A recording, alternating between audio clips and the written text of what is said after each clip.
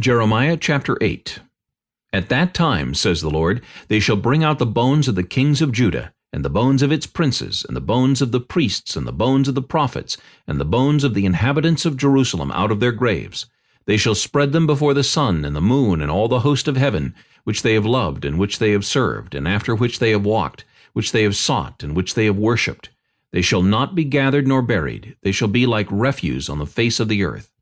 Then death shall be chosen rather than life by all the residue of those who remain of this evil family, who remain in all the places where I have driven them, says the Lord of hosts.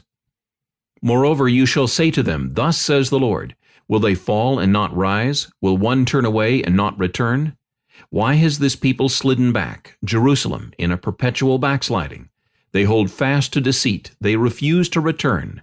I listened and heard, but they do not speak aright. No man repented of his wickedness, saying, What have I done? Every one turned to his own course, as the horse rushes into the battle. Even the stork in the heavens knows her appointed times, and the turtle-dove, the swift and the swallow observe the time of their coming. But my people do not know the judgment of the Lord.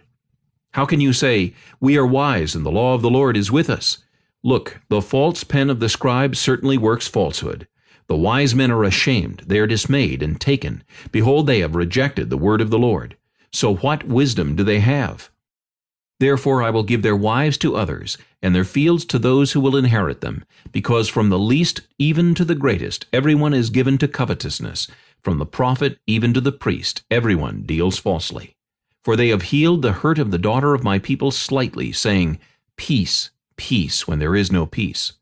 Were they ashamed when they had committed abomination? No, they were not at all ashamed, nor did they know how to blush.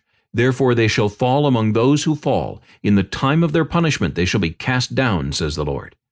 I will surely consume them, says the Lord. No grapes shall be on the vine, nor figs on the fig tree, and the leaf shall fade, and the things I have given them shall pass away from them. Why do we sit still? Assemble yourselves, and let us enter the fortified cities, and let us be silent there, for the Lord our God has put us to silence, and given us water of gall to drink, because we have sinned against the Lord. We looked for peace, but no good came, and for a time of health, and there was trouble. The snorting of his horses was heard from Dan.